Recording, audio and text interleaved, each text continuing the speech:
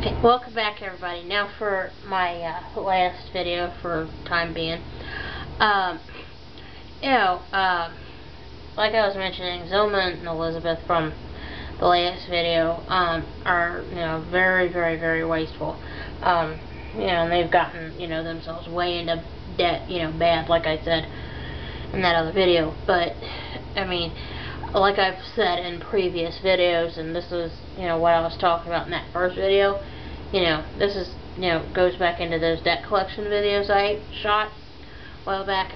You know, Zelma and Elizabeth are prime examples of kind of people that would, you know, make you want to pull your hair out if you were a bill collector, because they were what I would call nightmares to deal with, you know, because, you know, like if I ever had to call somebody, like either one of them, they're like, you know, well, you know, up yours and hang up on you, you know, and they were just nasty the whole time. You know, and like they'd have like, you know, it wasn't like, you know, $100 or like $20 or $30, something like that. It would be $30,000-$40,000. You know, I mean, fix some zeros in there. I mean, it would be $200 to $300. I mean, $1,000. I mean, it was awful. You know, and it's like, you know, like they'd rack up credit card bills or, you know, doctor's bills or, you know, stuff like that. And, you know, Zelma and Elizabeth both think they are entitled to rack up however much debt bills, you know, that they can, and, you know, walk away and not be responsible for any of it. Not 1 cent. I mean, it'd be one thing if you're, you know, struggling and, like, you know, you're trying to pay for, like, medical bills or this or that, you know, because, you know, like, say, you know, you broke your leg and couldn't work, you know, because you have a job where you have to be on your feet all the time, but, you know, that kind of mitigates the situation because you can't walk, you know, and, you know, then you end up having it come out of your check because, you know, it just snowballed, went into collections, you know, whatever. You know, you try to work it out, and then they end up taking it out of your check just because, you know, you try to pay them, try to work it out with them, and they're like, I don't think so, we're going to do it this way, and you just have to shut up and deal with it, you know.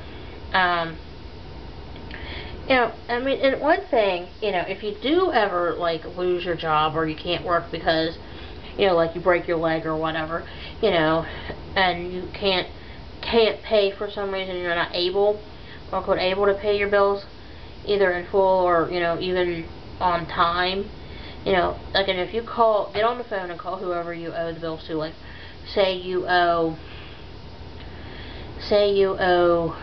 the phone company, you know, $200, you know, and you know that you're not going to be able to pay it because you also have to pay at that same time that phone bill comes due, you know, like your car insurance, and it too is $200.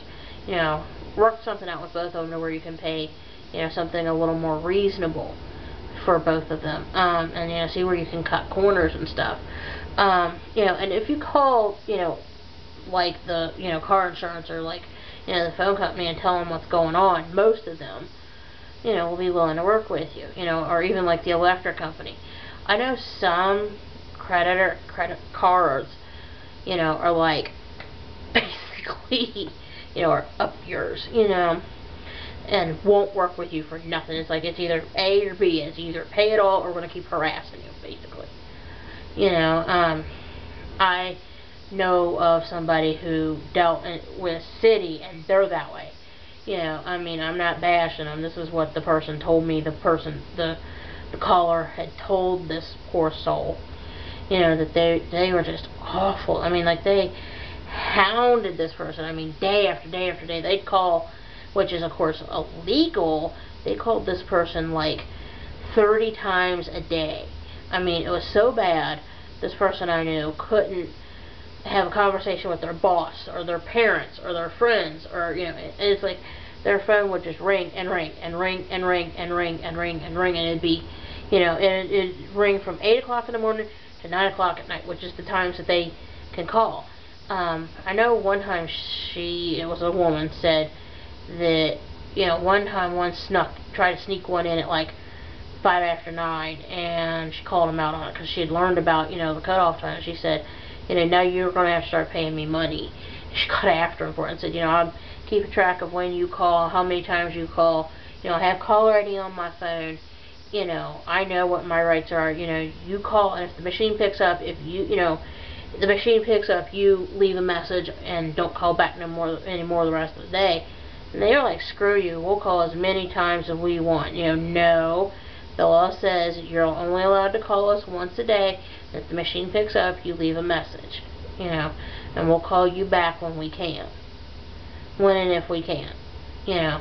And, oh my God, this woman says she got put through the ringer with Citi. And then she finally got him paid off. And, you know, she said, I want no further business with you guys ever again. And after hearing about what happened to her, I don't think I will ever do business with Citi if I can help it. You know, but, yeah, I mean, seriously, though, on that same note, as far as, like, payment plans go, before you get on the phone with, you know, the company you're going to call, sit down and get a piece of paper and a pen and all your bills. Sit down and write down how much you can afford to pay them. You know, once you figure out how much you clear after taxes and insurance and what have you, you know, how much, you know, like you figure out, okay, I can, you know, for this bill I can pay X amount, you know, on this I can pay this much, you know, go on down the list and make sure you leave yourself, you know, money for, like, food, like grocery food, and gas for your car or truck or whatever you drive, if you drive a vehicle, you know. But seriously though, I mean, it's people like my cousins Zelma and Elizabeth that, I mean, are prime examples of what,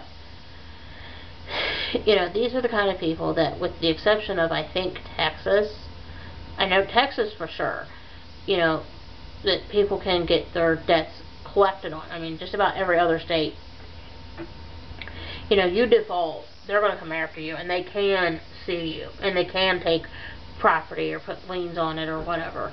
You know, I mean, seriously, they can. I mean, I'm not making this up. I mean, I wish I could tell you I was, but, you know, the people in Texas will know what I'm talking about.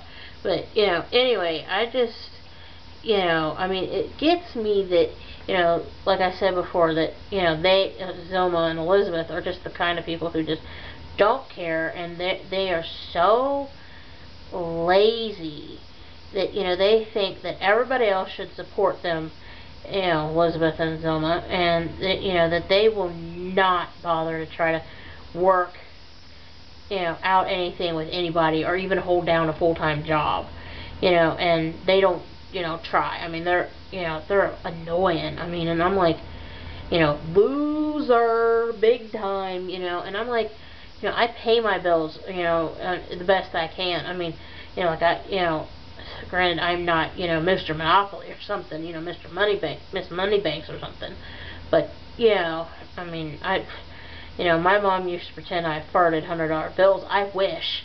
If I farted $100 bills, my husband, Alex, would be finding ways to give me gas. I'm serious. So I could be farting $100 bills on a more regular basis. Or if, you know, money grew on trees, you know, we'd have a tree that grew $100 bills on our house. I mean, you know, seriously. You know, but anyway, you know, just seriously think about, you know, being responsible for yourself, you know, as far as your money goes. And that's what I was getting at, both in this video and the last one, you know, so, you know, work with it, you know. But anyway, I'm going to pause here and think up some more stuff to, you know, talk about with you guys. So I hope you have a good week.